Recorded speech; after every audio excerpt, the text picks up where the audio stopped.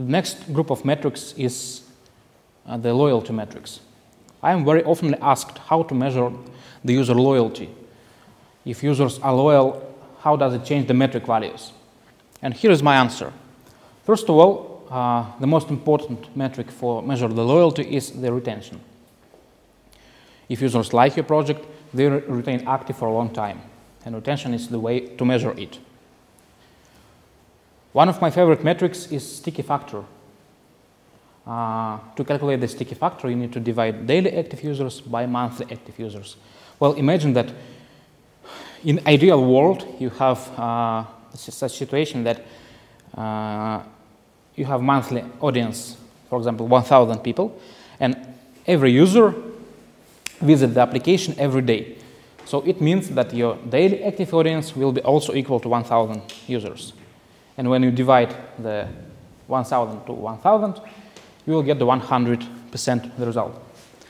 It's the ideal value of sticky factor. But in the worst situation,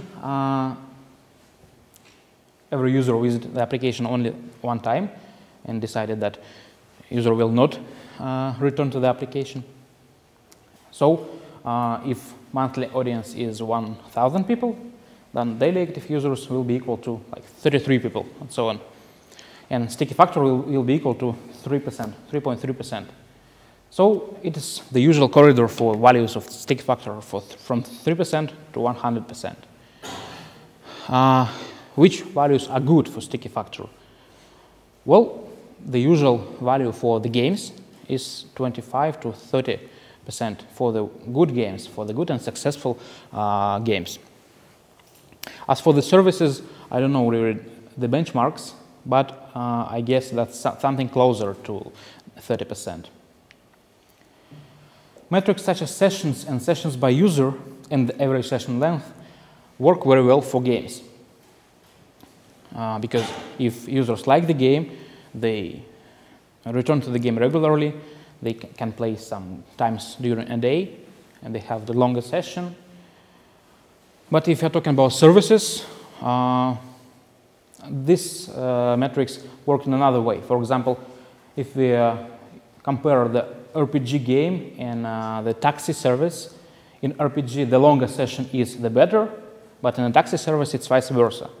The shorter session is the better, because it's very good when you can order the taxi during like 5 seconds, but you can do nothing for the 5 seconds in RPG.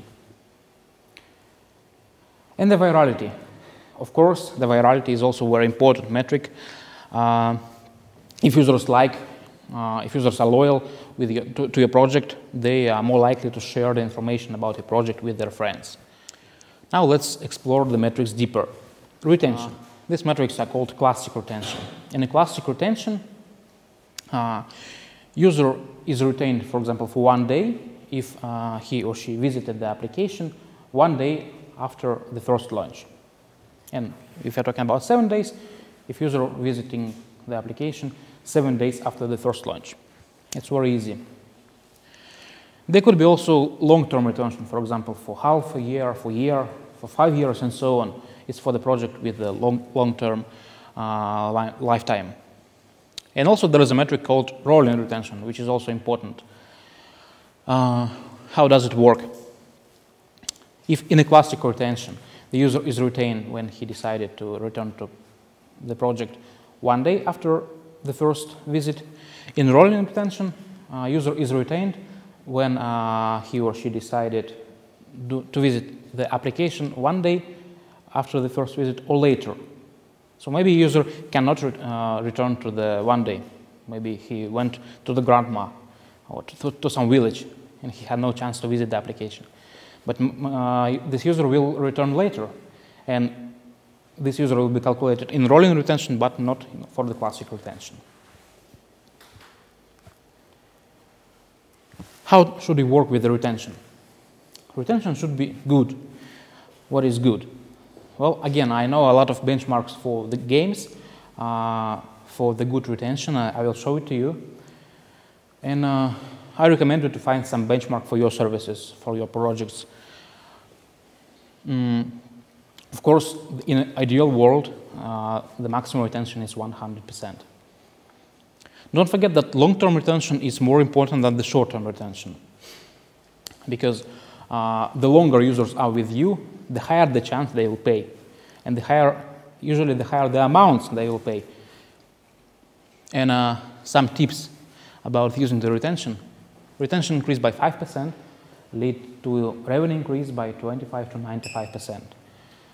So that's why you need to optimize your retention very well. You need to spend a lot of resources to optimize it. It's really important because it leads to higher increase of the revenue. Here's how retention works. It's the usual payload for the retention.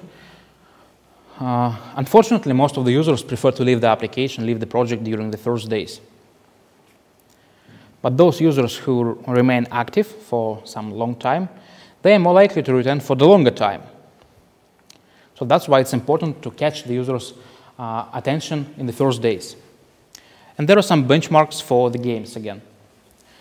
The usual values for good games, for good and healthy projects, is classic retention 35 to 40%. It means that if 100 users came to the game today for the first time, then 25 to 40 of them will return to the next day. And 60 to 65% will return the next day or after. So that's why you can see that rolling retention is higher than any other retention. And the 5% is really the good values for the game for 30 days. So only the 5 users from 100 will remain active with you after 30 days. And it's good. It's really the good values. In most of the businesses, this value is less.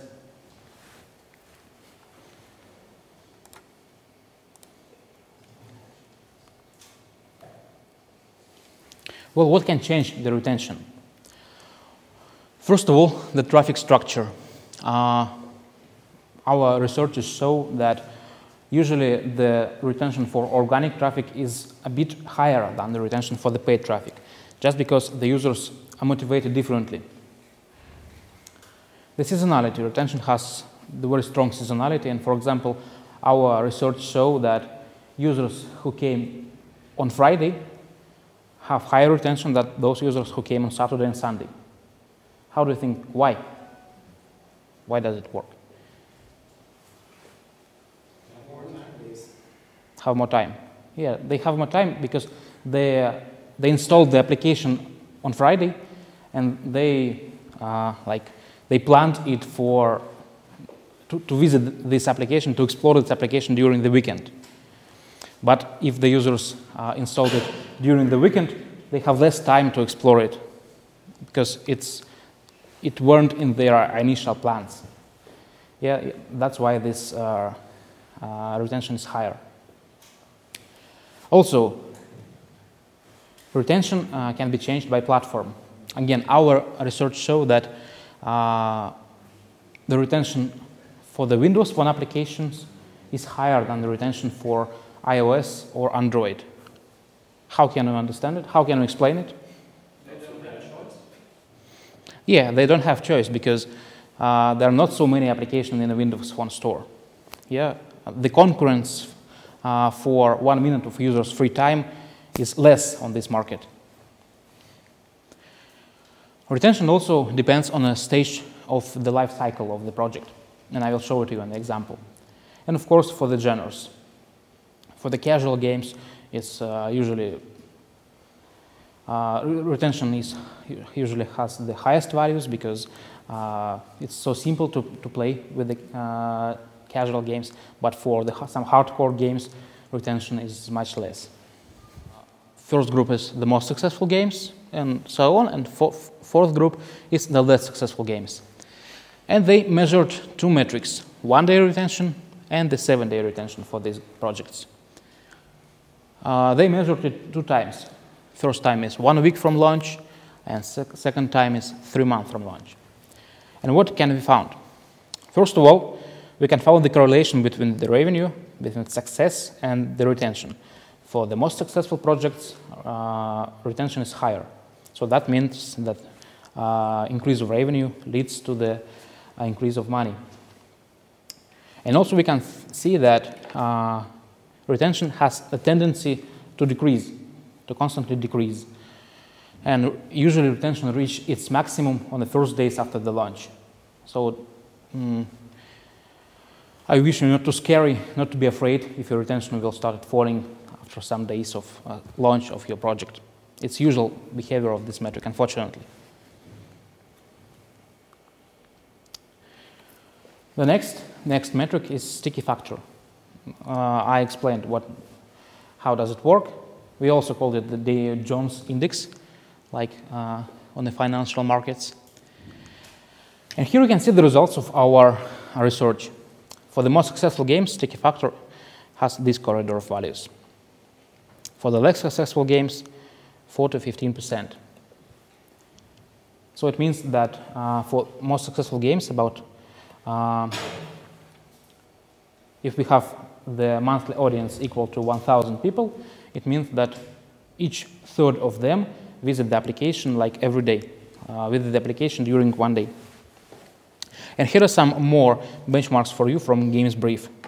For example, Angry Birds has a very small retention, a very small sticky factor. It's surprising for me. The sessions.